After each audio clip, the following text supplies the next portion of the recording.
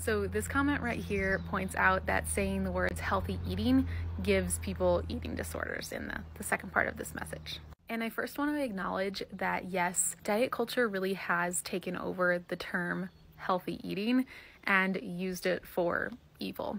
And that really sucks because healthy eating can be such a beautiful thing and it has changed my life in so many ways. But as someone who is a dietitian and also comes from an eating disorder, I empathize with the fact that it's really hard to differentiate between healthy eating and restrictive eating. One thing that I would encourage you to do is to take back the meaning of healthy eating. I define healthy eating as eating a variety of foods, eating regular and consistent meals and not skipping meals, eating while being mindfully aware and not distracted, not demonizing foods and allowing all foods to fit in your diet within a reasonable manner, and really staying attuned with your hunger and fullness signals and recognizing when you're truly hungry and when it's truly time to stop eating. Let's not force diet culture to make us switch up our language.